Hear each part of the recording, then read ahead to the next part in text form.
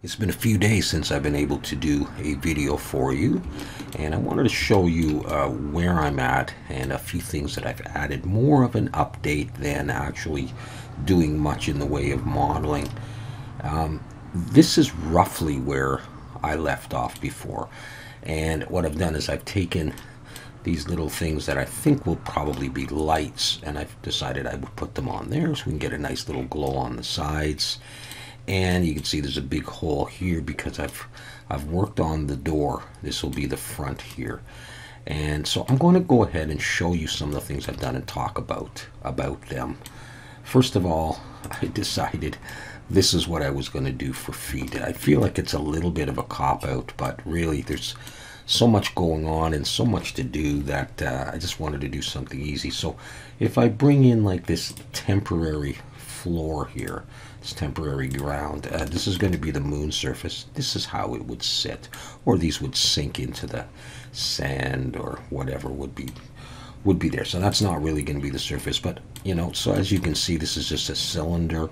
I've done my usual pretend thread kind of thing, and I'm going to just leave the feet as they are like that.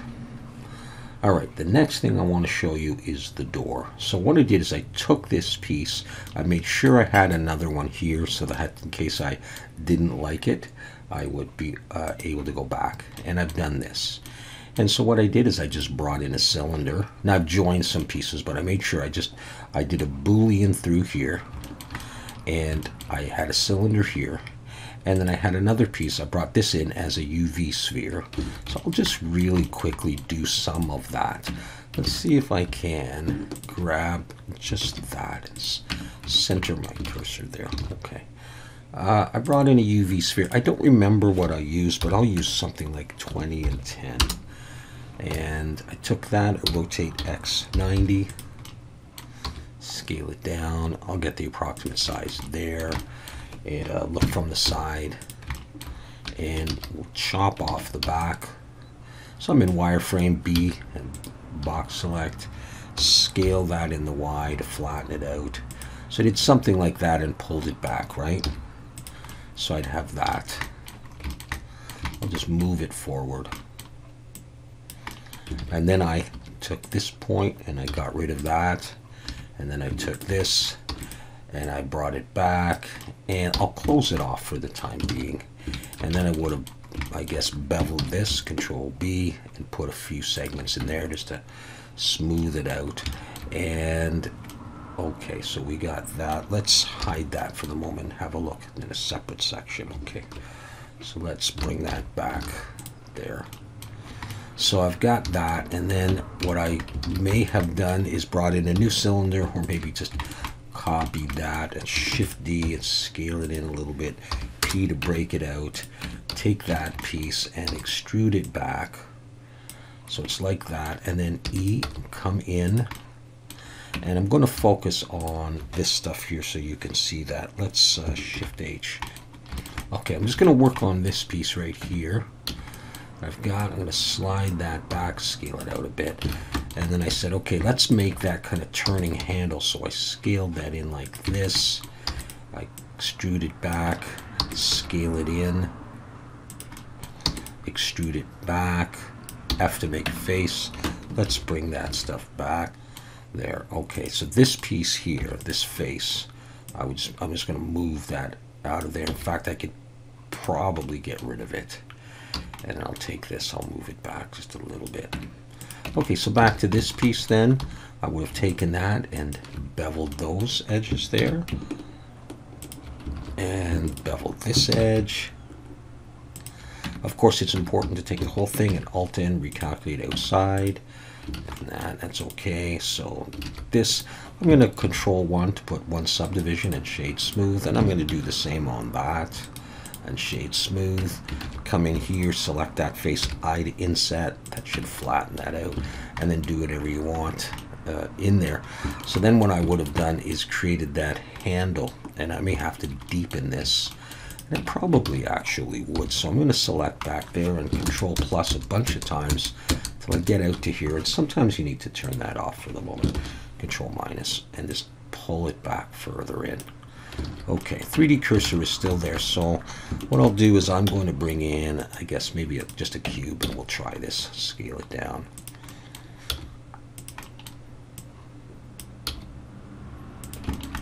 And just get a cube like that. And get the size you like. Select the sides here, E and SX, and come out. And then take these faces, push them down in a bit more. Take the whole thing, just play with it until you get a size that works for you. So the shading is off, so recalculate outside. All right, I'm going to Shift H on that thing, and I'll get rid of these here. In fact, I'm going to take that piece and extrude it down. Get rid of that face and those faces, and then I could just apply a bevel modifier. I'll bring it up to 3 and 0.01 maybe, and shade smooth. And if I really cared about those, I could come over and under geometry switch the miter outer to arc. Voltage to bring that back, so we're starting to get what we need. Turn on the subdivision. All right, that's a little bit wide for me, so that kind of thing. That's how I did that. Add a few bullets to that. You can use the spin tool, and then I just created some pipes. All right, and I used my typical thing that I always do for the thread, and I angled these. I wanted them coming off here with a little rectangle with an indent in there, or an inset. So I put one up at the top, one there, and then so I'm going to delete those. That's basically how I did that. All right, actually I won't delete it yet. And then just to create the window part, I just selected, and I may have used more polys than this for my UV sphere. You could take that, hide inset, and delete those faces, and you get something very similar to the other one. Okay, and this is just a cube that I cut out a piece, and I put a little sphere in. I did a Boolean, and the idea is there is a good amount of detail on this, but I'm going to do more in Substance Painter. In fact, I may even remove these and do these bolts just in Substance Painter. Put a little bolt in there, put a bolt on here, you know, and various things there. So I didn't want to do too much, and I'm going to do more stuff on here in Substance Painter and some text. And so that's basically how I did the door. All right, so that gives us the feet, those little things, the door. What else can I show you? I'll show you just the back platform. I originally started with this near the front, and I grew quite frustrated with it, and so I made this, and let's see if there's any more to it. Okay. I thought I did a better join here. I probably would do that. I didn't know if I was even going to use it, but before I deleted it, I decided I'd throw it on the back. I liked parts of this, and then I said, look, if you were like on another planet, you were standing on here, if you leaned over here, you would fall right off. Like, how reasonable is that? And then I said, well, I'm not going to get rid of it yet, so I left that. But for the front door, I wanted something quite simple, and so what I came up with was this ramp. And what I've done is just created a bar. All right, I used a plane, and I just rounded these two vertices here, and I put another piece on here. Okay, I just take some of the curve and I expand it, and I did this, and the ramp itself is this whole thing, and I've joined it. All right, this is a rounded rectangle, and for the inside I did my usual thing. I'll just show you that real quick in case anybody doesn't know about that. Now, it does end up using a lot of polys, and ideally you would probably do this in a texture, but basically it's like this. All right, you get a plane here. I'm just going to move it over here and scale it in the Y, so it roughly looks like it, right? Okay, so you have that. Select the vertices, Shift Control B, pull. I like 5, so it's rounded like that. Good. Select it all. I to inset, and then you just have to be careful when you inset that you don't cross any of the vertices. So you could do that, and then if you needed more, you could always just S to scale. So you know, something like that, and delete those faces. So there it is, and then just to make sure you have enough. Give it some thickness here. Select the edges and Control B to pull, and you know, give it a bevel, something like that. And then I brought in as a separate object a plane. It's going in there, so let's do it here. It didn't do that. Okay, Shift S, cursor to selected. Bring in a plane. Scale it to fit on the inside. Scale it in the X there, and then sort of make it so that I've got squares. I'll do that. Those are square enough. Select the whole thing, right click, subdivide, and subdivide it a couple of times. I don't know how many I did. I'll just do 4 there. Control F, poke faces, Control F, tries to quads, and with that selected, press I twice to inset twice so that you get these individual areas, and then delete, and you get that. Okay, I may not have done it enough. And then you can use solidify or just extrude a little bit. You can delete the bottom faces if you wanted to. I'll do that just for the heck of it and see how it shows up. Shade smooth. Yeah, I probably should have made them a little thinner, but that's basically how I would do that. I did a little inset. I may or may not keep that. But to do the attachment, the idea is this. I'll just show you underneath here. Right, there's a bolt, and then there's this piece. And so what can happen here is I would come in here, select something like this, and bring my 3D cursor there, and then switch over to 3D cursor and select, look from the side, and now my pivot is there, and I just R to rotate, so that can just go down to the surface of whatever, and then it's just a ramp. Again, you know, keeping in mind if this is the moon, what's the gravity, 1/6 or something? So it doesn't need to be very sturdy or anything. You just walk right up that ramp. I didn't want to do a lot more bars and railings and have too much of this kind of stuff. I was thinking about a big wraparound, and that looks fine, but not in my particular idea. All right, so then I said, okay, it's time to start looking on the inside, but to tell you the truth, this is looking more like a sort of like a chip wagon or some kind of a confectionery outdoor, you know, fast food thing. I said that would be actually kind of funny, but you know, you couldn't really go up and order a hot dog and lift your space helmet up, or whatever, your visor. So I've just done some quick things on the inside that are blockouts. Some of them may stay. So for example, something like fluorescent lights up here, these may or may not stay. I'm not sure, but they give me a starting point.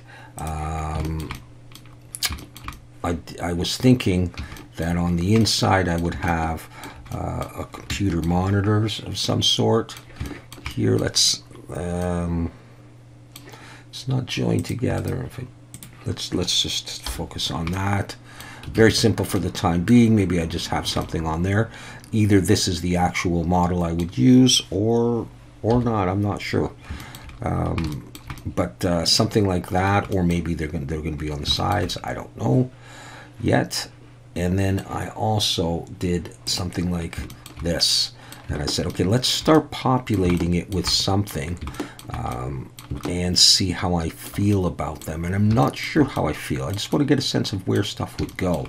So I've got just these bars here, and I've got just, you know, rectangles, you know, extruded in type thing. And I got these would all be clear plastic, and these look a little bit more like, I don't know, like masonry jars or whatever you call them. So I'll make them actually look a little bit more sci-fi, but not a lot of detail. Basically plastic. I would have a bottom and a top, maybe a little bit of sci-fi, you know, shape to them. Maybe a little bit taller, but I have some issues with hitting the sides and stuff, so they got to be relatively small, but maybe a little bit taller, and maybe not this many. They're a little close to the wall. And there's something else here I'll tell you about that. It may go down there as well. So this would, like I say, would be clear plastic and maybe white or whatever. Maybe there's going to be some buttons on them, I'm not sure, but with, you know, soil and some plants inside them. So just trying to get a sense of how I would populate the inside of this. And let's see, I don't know if there is any shelving really.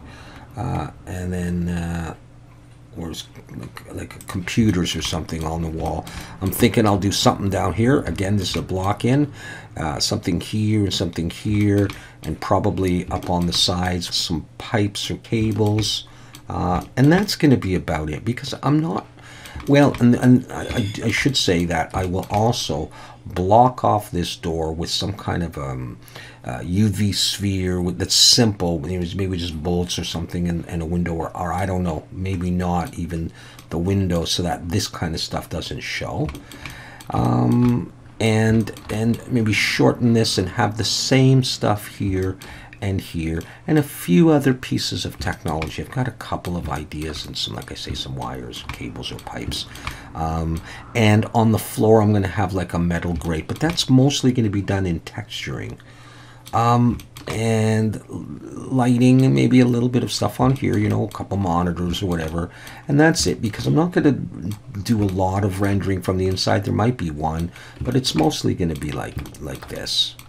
All right. So that's where we're at right now. So if you were modeling along with me and you wanted to do something pretty similar, like hopefully you could handle the door and some pipes and something like this ramp, if you like this style, it's very easy to make. These feet are obviously easy to make. And then just throw a few shelves inside here. I will come back, of course, and either model along with you or show you updates of what I've done and explained how I did it. We're already on the 5th, I think, video of this, and the plan after that is, as you can see here, I've assembled pretty much everything into collections.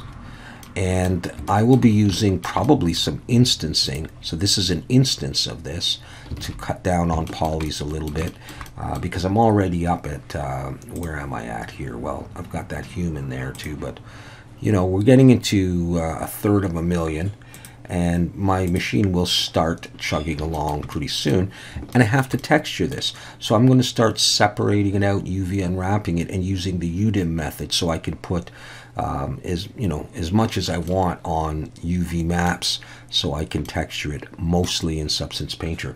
But I can't spend forever on doing this. Otherwise it would take me 6 months to do it, and I got to do it in about 3 videos. All right, so some of it I'll do on my own, some of it I'll show you, and hopefully you'll still be interested in sticking with me till the end result of this, because I am enjoying it, and I hope you are too. I will be back very soon with another update or modeling video, and we'll see you then.